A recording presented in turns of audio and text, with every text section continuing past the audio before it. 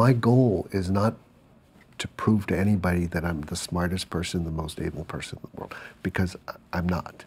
I'm just me, and that's it. I can't give you more, but I commit myself to give you the best of what I can do. I'm fully committed. I'm 100% committed to you, to anybody that I'm talking to. I try to be all of myself. No one could ever doubt Yo-Yo Ma's commitment to music over countless beautiful, timeless recordings, to all of these amazing performances that don't just speak to fans, but often speak to the moment, to what's going on in culture and society. There are times that Yo-Yo Ma has shown up, performed, and healed nations. And here we are in a cafe in New York City, one of my favorite spots in the world, to talk to someone whose music heals me all the time. Put a pot of coffee on, because we did, and enjoy this conversation with the remarkable Yo-Yo Ma. We're gonna have some coffee. We're gonna have some coffee. Thank God we're gonna have some coffee. Yeah, right? So I can't wait to have some coffee. What's your intake a day? I take like 3 espressos in the morning. Line them up. Boom, boom. 1, 2, 3. It's funny because I don't want too much milk, and so this way it's like, Yeah. it's fast and I love how you won't drink a long black though. You just have 3 espressos. Right? Well, it's kind of, yeah. I don't know why. It's just kind of feels good that way. If I'm really drowsy, I'll put in a little sugar. Yeah. Yeah. And sometimes if I feel frisky, I'll put a little cinnamon in. It's like just like the. I've never done that. Really? A little cinnamon in Cinnamon's an nice. espresso. Yeah. That's a vibe. Yeah, it's really good. I'm gonna try that out.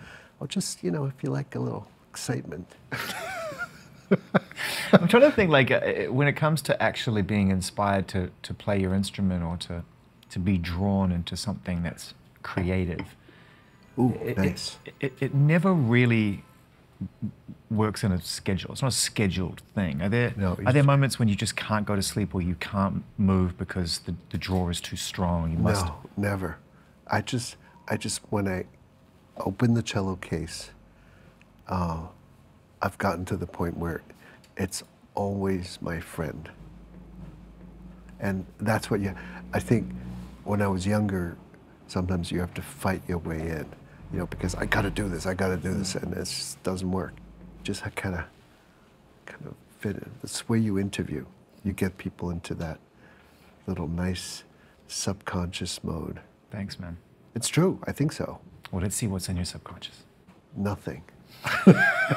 No, I just read like yesterday that something like 5% of our brain is in the conscious mind.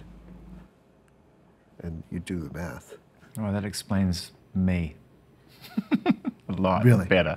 Yeah, I mean, sometimes I realize what I'm thinking in the moment, and I'm like, wow, I had no idea that was going on in my head, and I had this split second where I'm like very consciously aware of what's going on. I think when people say stay in the moment, yeah, that's what people are talking about. They're trying to get you to not control your thoughts, but be conscious of them and try to focus on things that are fulfilling.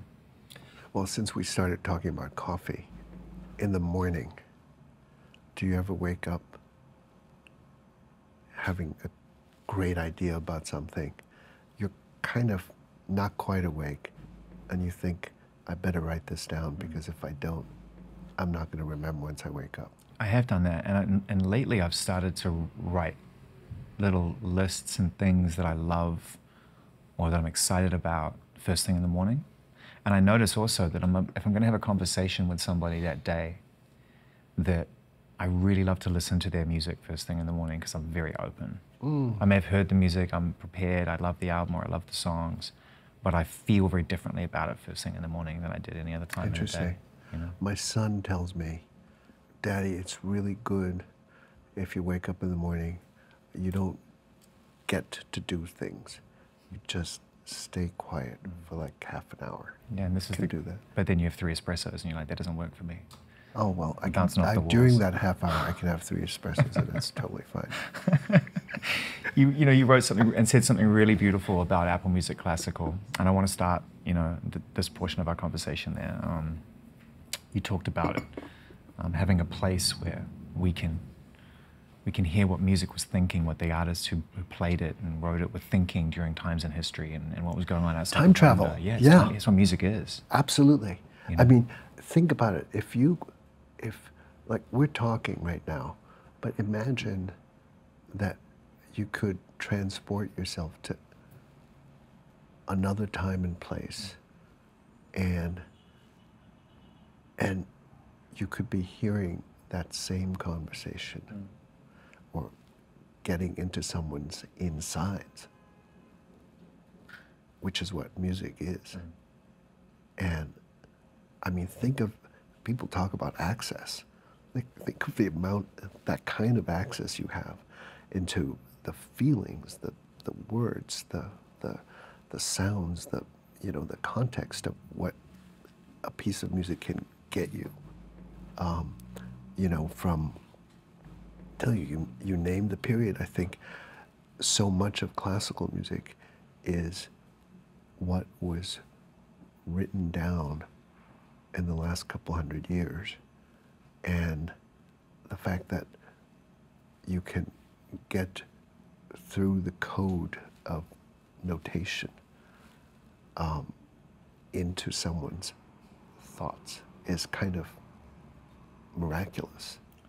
What we say is classical music was all of music, because it wasn't, before it was labeled, it was just music. It was church music, it was folk music, it was dance music, it was, secular music, it was religious music, it was court music, it was, so the fact that a lot of it is being labeled as sort of like, oh, it's sort of like elite music, that kind of it's like saying democracy is elitist. There's a hierarchy to it. Yeah. It's like saying our founding fathers were elitists. I'm glad you're going there, because I wondered what the term meant to you, and I thought, is that too bold a question, to ask early on, is what does the term classical music mean? Because I don't disagree with you. I find genres can be efficient, but sometimes misleading. Genres are always efficient. Any kind of stereotype has a little bit of truth to it, but as you know, from anything that we do, it doesn't relate to feeling. The deeper you go, it doesn't relate. You to realize, feeling. Actually, that's for the birds. Yeah. Right. And I'll give you an example. I played a piece of Bach for Wynton Marsalis, and Prelude of the Third Suite. He listens to it and says, "Man, this is a kick-ass jazz. This is jazz. Yeah. This is because Bach actually was one of the greatest improvisers of his time. Mozart was one of the greatest improvisers, and we don't think of it that way. No. And in fact, most classical musicians improvised, composed, and doing things, but with the industrial society, we became more and more specialized. These days, people will do everything. Yeah. And that's what I'm hoping for, is that people who go into music are not going to be labeled as, oh, you're this kind of, oh, you do this genre, which implies that that's all a human being is capable of doing, is that you can only do this. And if you go out of your lane, you're doing something not right. I feel like you've been dedicated to creating, recording, and releasing your music in service. I feel like it's more than just a personal desire to be heard, or for your talent or your work to be heard. That if you can't feel like you're helping, there's almost, it doesn't have the same reason, the same impact for you. Well, I think we do things for different reasons, and also often we do something for many reasons. And one of them absolutely is service. I think we do this, I think everything that culture is, which is what we've invented to examine what's around, is And the reason we do that, obviously some of it is to satisfy our own curiosity. But when you're really excited about something, you want to share it with somebody. This is my job. Right. This is my job. That's what you do. Yeah. And you are led by your curiosity. And when you find something, do you keep it a secret? Do you lock it up in a box? I can't. And you say, I know something, I'm not going to tell you. No, you want people to know. And so if that's service, fine. You know, I think in your interview with Barbra Streisand, which is amazing because she said essentially, I'm looking to tell the truth. And she wants the truth in a very particular way. And you got inside her to not focus on the thing that we all think she is. She's a perfectionist. She's difficult to work with. No, you realize that there's something else driving her, and you got to that, which is actually much of the motivation behind the strive for what we see on the outside as a tendency to want things just the way she wants it. But that's her dedication to her truth. You know, if we think about Barbra Streisand, for decades now, she's been referred to as the voice. She's the voice. It's the voice. It's the voice, Yeah, right? And she was so quick to say, look, I was gifted the voice. I'd be foolish not to use the voice. Yeah. Can you relate to that? Can you relate to what she was saying from a personal level beyond getting to know her better and understanding the true Barbra Streisand, which was amazing that you took that from the conversation, and thank you. But do you relate to what she was saying as someone? I think I have the greatest voice in the world that nobody recognizes. You want to be the voice? I don't know why, but you know, I've tried all my life. You're watching her reject the concept of being the voice and one single tears rolling down your face. If only someone could truly understand. These damn hands. Nobody knows me. Oh, why? With the I know. hands? Why? Man, my beautiful hands. I mean, you know what I mean? I think that you know, for a long time, from a very, very young age, talent is, and the journey it takes you on, the life's journey is a great gift.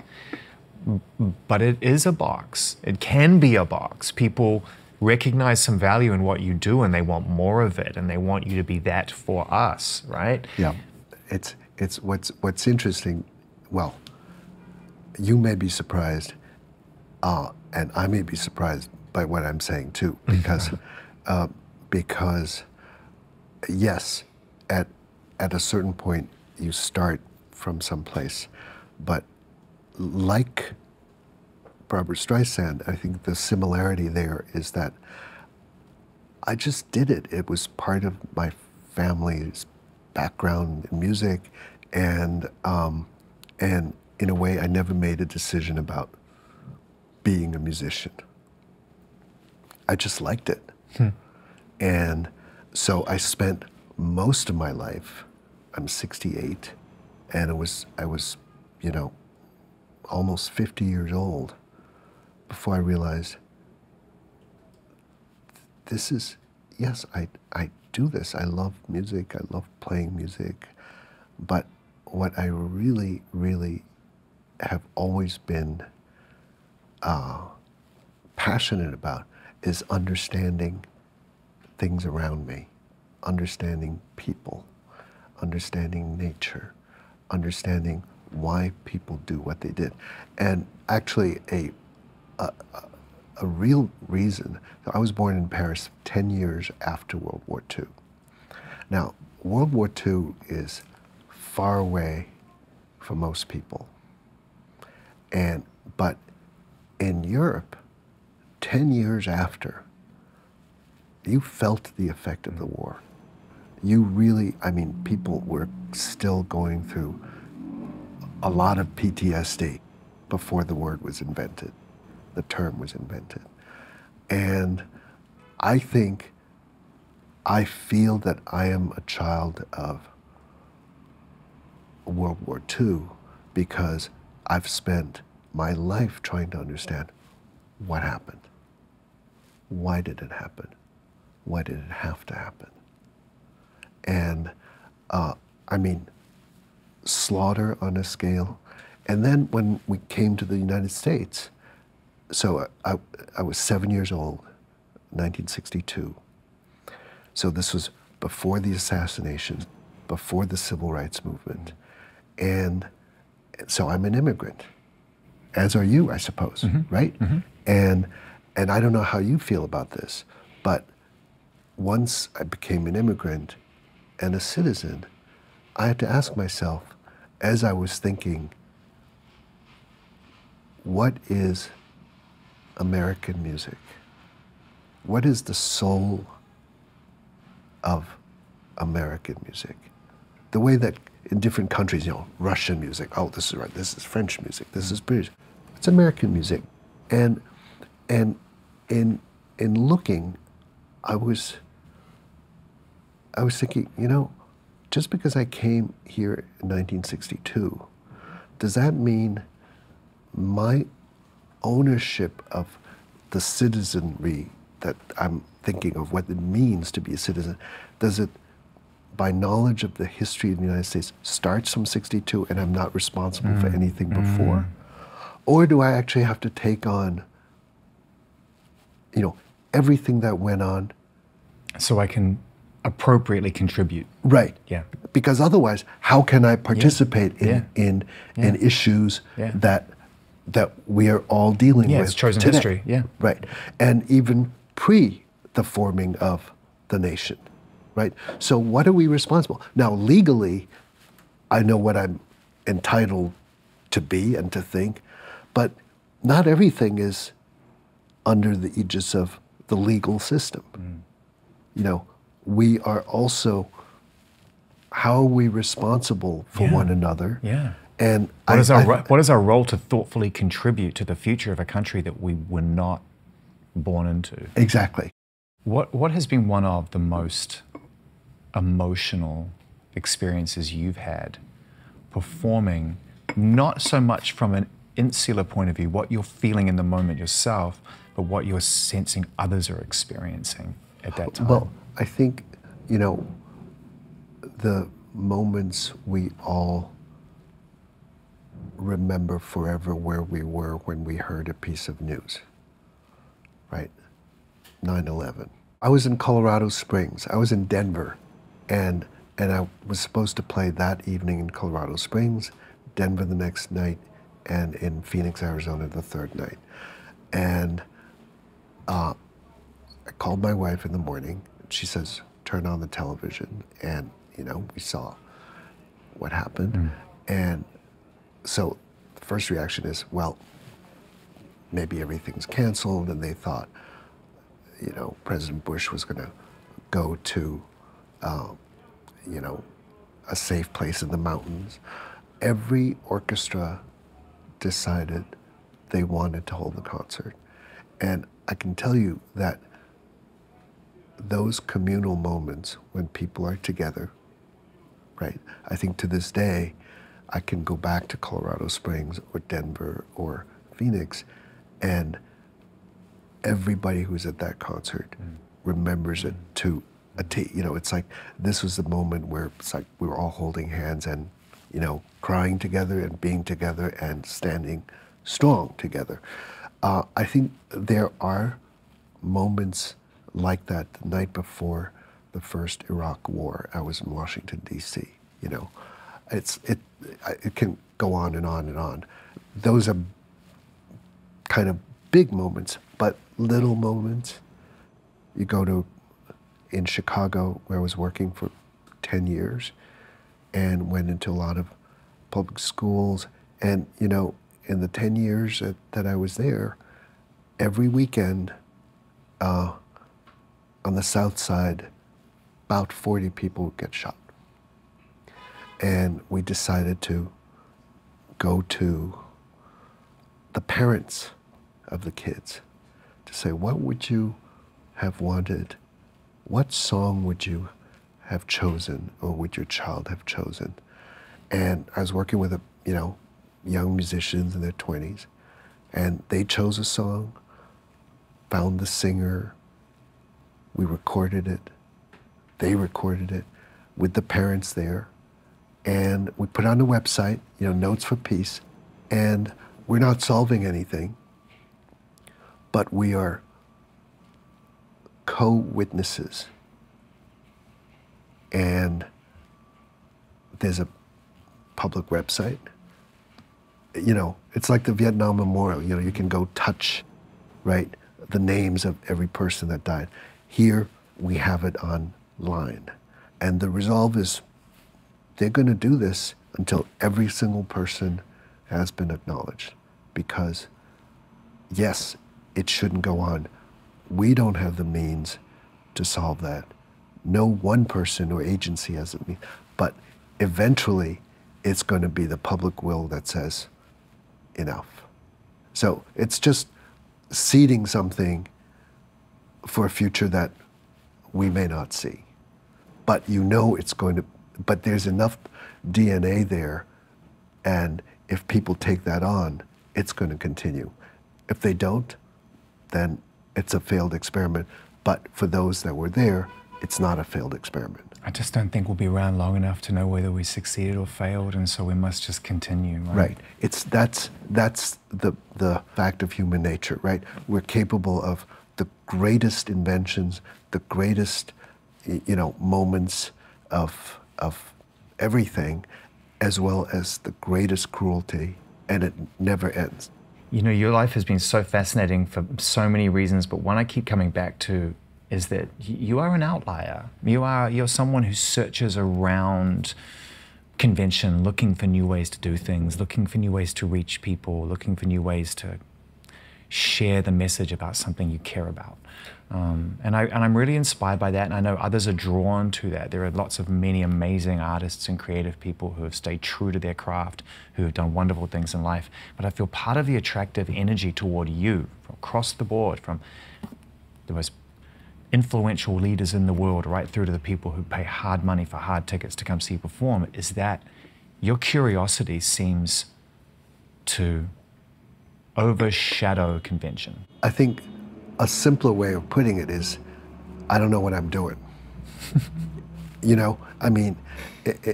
It's like I don't have ready answers for things, right? I don't say, this is the right way. I'm trying to think if there was a simpler way to ask that question. I wonder how you would have felt if I said, Yo-Yo Ma, do you know what you're doing? Yeah, I'd say, nope. And that's the end.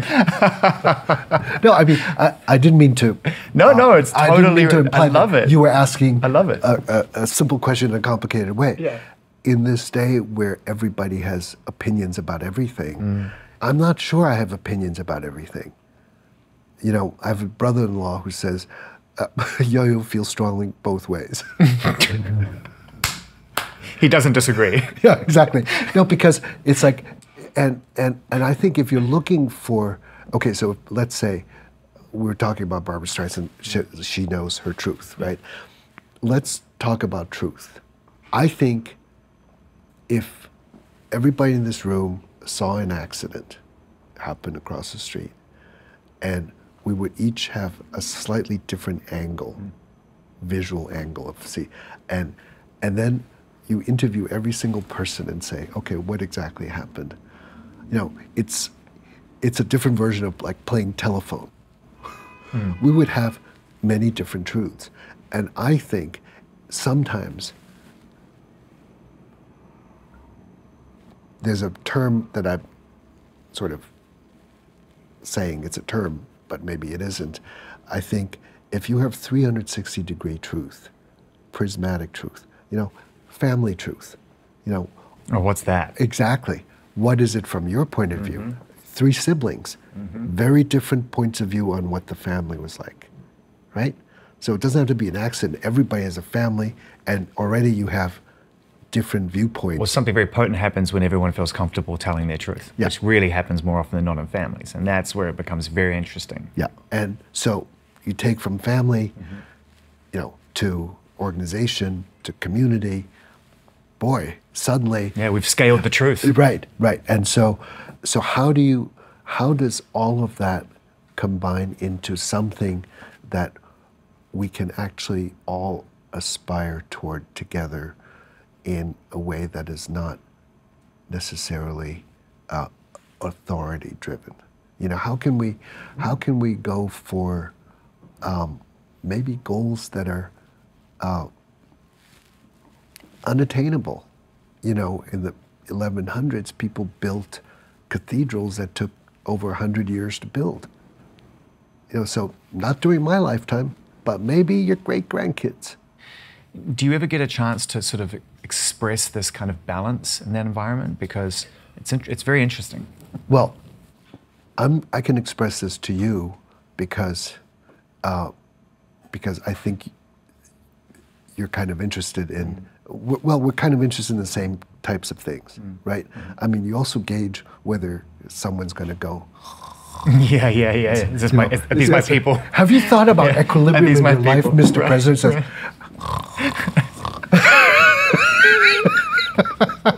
I mean, That's a good question, though. yeah, you have to know your audience, Right. right? I mean, I can talk to my children, and my daughter will look at me and say, What are you talking about? says, uh-oh, I hear a lecture coming. And then I shut up because, you know, it's like, it's not, you know, it's like, Yeah. And so I think it's nice to talk with you because you're listening to me. I'm paid to. Okay, you have to listen to me. So I'll just drone on and I'm on with and it. on. Let's So go. Another thing. Let New York beep all its horns outside. Let's just keep going. This cafe's a safe space. Yeah. I'm 3 coffees in. Let's keep Exactly. going. What flight? This idea of leaning into Beethoven's work, of reducing the amount of support the music required originally in Beethoven for 3, you know, it's like, you know, table for 3. Yeah, exactly. It's beautiful. Someone described it as like it reminded them of Tiny Desk, which I love. This idea of reduced parameters in order to try to capture the emotion. What inspired that? Well, you know what Manny says, my good friend Emmanuel Axe, the pianist, who's playing in, it's one of the 3 people, along with Leonidas Kavakos, the great Greek violinist. I think Manny says, if you were interested in Beethoven symphonies in the 1800s, up until, you know, the recording industry started happening, and you might hear it twice in your life. The only other way you could hear it is if you played it yourself in a version for 2 pianos, or for 3 people, for a bunch of people. That's it. It's your garage band. That's the only way. You know, if you want a Beethoven symphony cover, you're not going to hear it any other place. You got to do it yourself. That's before, you know, Edison came along. So. I love that image too, by the way, the 3 of you just stuck in a laundry room out the back of someone's house, just knocking Beethoven out. Yeah, that's right. But that's the way people, you know, before the printing press, that's how you got the Bible. Someone who could read would read from them, but you didn't have your own copy. That's kind of interesting. Is that what motivated it in the first place, or is that just a happy accident? What, was the that printing press? Yeah, no. Well, obviously that was a happy accident. Look what happened. I don't know. Hey-o, there we go. No, but you know, the idea, as Emmanuel was saying, as Manny was saying, you know, this idea of what it is, putting that in context. Did you have that context when you came together, or did you go, oh yeah, that is what we're doing? Well, it was during the pandemic. Right. Orchestras weren't playing. Ain't gonna get 100 people together in that time. Yeah. And so we thought, you know, here's a pandemic-proof way to actually say, the next time it comes, and it's not us doing it, but, you know, Manny has a wonderful friend who was a former student who actually made a lot of the arrangements. And we thought, great, if you want to have music, you know, and everything's falling apart, you can have it. You can have it in smaller form, and it's good. It may not be, you know, the best hamburger, but maybe it's a mini burger. But do you feel kind of punk rock doing it? You talk about being like a garage band. Does it feel kind of punk rock? Totally, absolutely, absolutely. I think it's that same configuration over and over again. Friends coming together over coffee, 3 espressos or whatever, or lots of ketchup, but you kind of, you just schmooze and you say, what are we going to do? Hey, Joe, let's try this. Yeah. Ah, come on. No, it's not going to work. Of course it's going to work. Come on. Yeah. Try it. Yeah. Come tomorrow. Let's try this.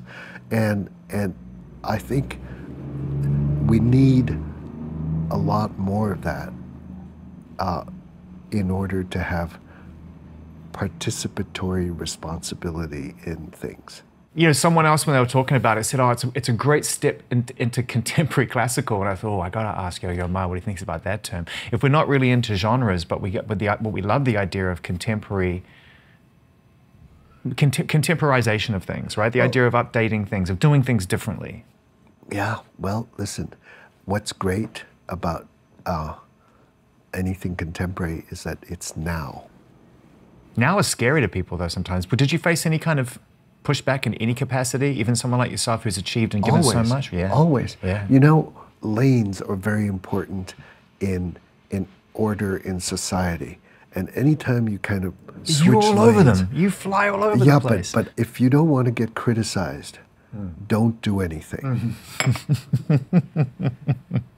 I tell you, I've been criticized so often by so many people. What's the most common criticism? Can you remember? When I first came out and started playing concerts, the most often asked interview was like, how can an Oriental like you play music? Wow. Like us, So that was like almost every single interview, maybe 40 years ago. But it is also sometimes asked very innocently, because we make judgments. There were people used to say, women soloists, they can't play like a man, and the compliment would be, oh, she plays like a man, It's just like, that's gone. But there are lots of, people make sometimes innocent judgments, and sometimes they're tainted with a little more kind of,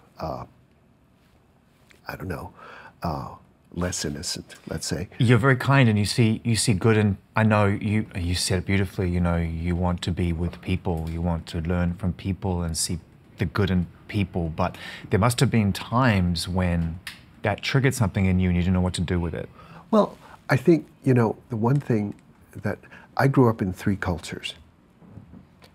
So, in France, when we moved to the States, the French would say, why would anybody want to do that? Yeah. It's the greatest culture in the world. And and when we came to the States, it was like, well, this is the greatest country. And my parents would say, well, Chinese culture is really great. And as a 7-year-old, I would say, then why aren't we living in China? Or why did we leave Paris? Yeah, exactly. So I had a lot of contradictory messages sort of pumped into my brain, and it's sort of like figuring out code switching without and actually allowing, sort of dropping the barriers so that you're comfortable in wherever, in all the codes, right? And I think part of being an immigrant, I think my thought is, what do I need to be in order to feel that you could, like Waldo, drop me any place in the world and make do. As a musician, as a human being, said, what do you need to do? What values do I need to know that a society has for what is desirable, undesirable? Because every society has something slightly different. But then also, what are the commonalities that are there in every society? Yeah, and you brought that into your music. Otherwise, I don't see how you would have been able to shown up so authentically and creatively into so many different environments as well. Well, listen, why are you talking to me? Because you do exactly the same thing. Those are the values you practice. And I think what I observe in you is something that I know you practice, and I know that I try to practice, is one of hospitality. the whole world has rules for hospitality. You have a guest, you show your guest around, the guest shows respect, appreciates the gift you're giving them, and by accepting the gift that you've given them, offered them, they become part of you. Beautifully put. I mean, it's sometimes people will say to me, you know, why aren't you more critical? Why don't you tell us what you don't like? I've been so fortunate to be able to pick and choose what I play and who I speak to. The concept of choosing something or someone because I don't like it is just not in me. It seems alien to me. The idea of wasting time like that. I just believe the artistic spirit is made of magic. I don't think you know. Yo-Yo Ma, do you know what you're doing? Nope. It's magic. No, I don't know what I'm doing, and I think that's part of what makes me both secure and insecure. I'm secure in knowing that I don't know what I'm doing. So in other words, don't tell me that I don't know what I'm doing because I'll agree with you. So where's the insecurity? I'm insecure because, you know, I'm coming into an interview, I'm doing a performance, and before that, I actually think I have no idea what I'm doing. But then you have to kind of say, all right, hold on for a second. You may not know much, but you know just some things. And let's take what you know and make an arc out of it. And share that what you don't know, and share that experience. You know, you talk about process. It's like, share the process of not knowing and discovering something and be excited by that. When you're on stage, on stages that many would consider to be some of the most, in a conventional sense, high pressure environments, a lot of cameras, a lot of people, an important anniversary, something that's very emotive and requires music in order to create a healing experience. The stakes are high and there's many of them on paper. And you put yourself in that situation because you're drawn to the idea of sharing your gift and being a part of that experience. You do so safe in the knowledge that you don't know what you're doing. Yeah, and that you can actually look at someone in the eye and be comfortable enough to, okay, I don't succeed in doing that a lot of the time. That doesn't mean that that's not my goal. You know, my goal is not to prove to anybody that I'm the smartest person, the most able person in the world, because I'm not. You know, I'm just me, and you know, and that's it. That's, I can't give you more, but I commit myself to give you the best of what I can do. I'm fully committed, I'm 100% committed to you, to anybody that I'm talking to. I try to be all of myself. I'm not gonna look over your shoulder and say, you know, there's a more interesting person on your left, and what's going on over there. No, I mean, undoubtedly, by the way, but yeah. Well, there's a bottle of ketchup there that It'll still do the job. Very longingly at. It'll do the same job. Exactly. But you know, but that's all we can hope for. Yeah. If a child comes and talks to you, you pay full attention to the child. People get really obsessed, I think, in this particular space of discipline in music with the idea of mastery. You know, like the more you play it, the better you get, the closer you get to perfection. Yeah. And I think on your birthday when you played all 6 suites in a row and put yourself through that exercise, I wonder how that changed, how that night, I wonder whether that kind of made things more simple after that, whether it simplified things for you a little bit, because you exercised everything you'd learned and everything you were passionate about with regards to Bach in that one sitting. It was like, okay, I'm going to put myself through this. I'm going to see if I can do this. It's about process, but it's not about my process.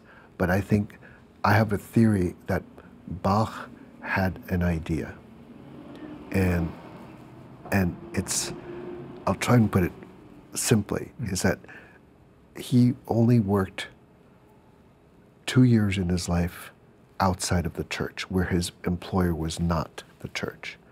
So, and his employer loved music, had a lot of musicians around, sort of like, you know, it's like being in an ideal environment for musicians to just experiment.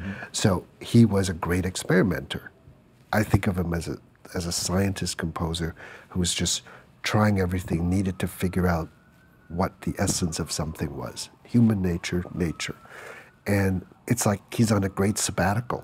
What can I do? And he's then located the cello. So what is that instrument? What can it do? Well, I'm going to figure out exactly what the cello can do. And I'm going to write 6 pieces of music. He likes 6. He does a lot of things in 6s. Brandenburg concertos, you know, violin partitas and sonatas and whatever. So I'm going to do 6 suites. And so he writes the first 3, and after which he says, yep, I figured out what the cello can do, but now I'm to do 3 more. I said, okay, I now am going to try and get the cello to figure out what I want it to do. Not what the cello can do, but I am a composer. I'm an organist. I can play, you know, 6 different lines at once with my feet, with my both hands, and I can do all that stuff. Cello has 4 strings. How can I make the cello do something that I can do on the organ just on 4 strings? And so he then writes, it gets, you know, he does this thing where tunes down and string, he adds a string on the cello, and I think he succeeds. And I think it's the journey of hearing somebody going through that process of thinking that makes it, you know, reach for the sky. And he actually does the impossible. And which is sort of our human nature, is that we always are trying to reach for the impossible. And when you can feel that achievement, you then are part owner of that. Yeah. Incredible. When you carry it. Yeah. Becomes part of your DNA. Right. When it becomes a part of your chemical makeup, when I get the same feeling when I hear a song crescendo each time, or a tear comes to my eye each time, no matter where I am, that's part of my makeup now. Yeah. You just pinpointed something that I believe in deeply, which is that the magical thing that culture can do, it can actually turn the other into us. Right? It's like saying the moment, and you can do that in music, you can do that in literature, you can read, you know, a book like Beloved, and you're not living in that era, you're not of that ethnic group, you're not part of this, but you are brought fully into it. And that experience then becomes part of our life if we've digested it. Yeah, and then we share it. Right. And then, yeah. And that's, for me, the thing that we have not used enough in society to actually break the categorical fractures that have sort of kept us apart. To promote participatory responsibility. Yeah. Oh, gosh, what an incredible mouthful that you have. It's caloric. Starting to roll off the tongue exactly. quite nicely. I suspect not, but go right ahead. Our common nature. I want to take some time to talk to you about your relationship with nature. You've always been drawn into nature, and your music does reflect the outside world, inside whatever environment you're playing in, I feel it, others feel it. Do you hear music in nature even when it's not playing? You know what I mean? Do you feel the beat and the rhythm and the melody and the soul? Absolutely. First of all, I think, and many people think, we are nature. The separation is... That's the problem, right? We separate ourselves. Yeah, when we separate ourselves from nature, then, you can extract from nature modify without it. consequence, Yeah. right? Yeah. But if you are nature, then whatever you do to nature, we're actually doing to ourselves. Or we wouldn't commodify, well, not all of us, but hopefully majority of us wouldn't commodify our offspring or our family in the same way we do nature, because we don't see a separation between... Right, that's right. So that's number one. And I think I think scientists and poets, or scientists and artists, agree that that's actually basically it. So our common nature is really That's the what you human said, nature, yeah. nature, right? Yeah, that's right there. That's our commonality. And if you start from that, I'll give you an example. It's actually kind of interesting because it refers specifically to cello practice. The beginning of the first cello suite by Bach. The first thing you ever learned. Yeah, thank you. Did your research. And so if I play it as a piece of cello music, I go start, vibrant, that sounds nice. It's never worked for me. I don't feel right playing it. I feel like it's the wrong energy and whatever. So the way I get around it is I actually think that the piece of music started long before It's already I playing. start. Secondly, I visualize the idea of something like a brook flowing. And you know how if a leaf falls, it just gets caught in that. You just join it. You're not going like this. And that's one example of how we are part of nature. Another thing is music. Us, human beings, we're 60% water, right? And take music. Music is just three things. It's energy, because its sound moves air molecules. And the air molecules hit your eardrum, and then your brain interprets what it is, right? So it's sound is energy, and it's time. And music toys with time through that irregular and irregular. When you get irregular patterns, you're toying with someone's sense of time, right? And space. It takes you to a different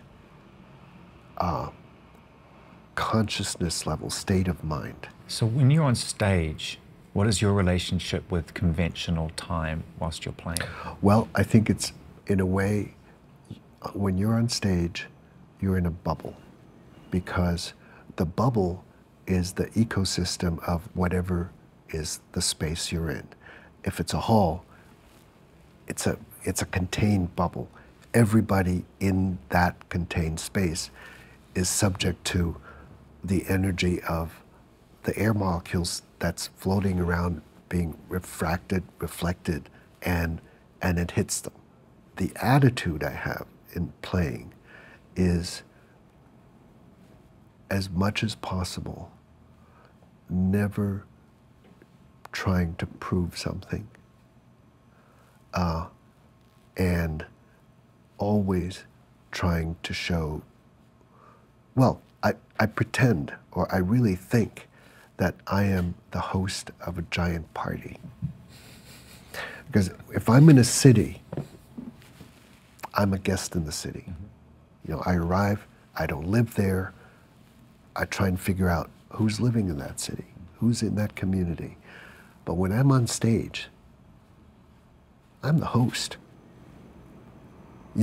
Because if you're on a stage, you have heightened position. If you ever have somebody on stage staring at you and you're in the audience, you feel how powerful that eye contact is. Oh yeah, you feel so special. Right. And so you have to respect that. And I'm the host, and nobody's there trying to say, show me how good the party is going to be. They're there to enjoy the party. And I'm there to share what I think is pretty neat about what might be happening. That's it. So things can go wrong, that's fine. And if things go right, we're all in it together.